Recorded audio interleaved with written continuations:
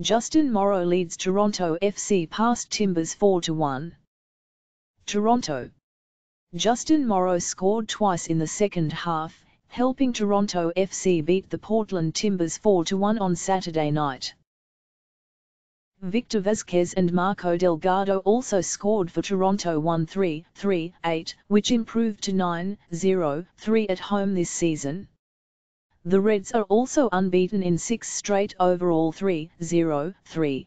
Alex Bono was working on a shutout before Diego Valeri scored in the 89th minute for Portland 9-7, which had its 3-game unbeaten streak snapped. Vazquez made it 2-0 in the 72nd minute by redirecting a Sebastian Giovinco cross past Portland goalkeeper Jeff Attinella for his 5th of the season.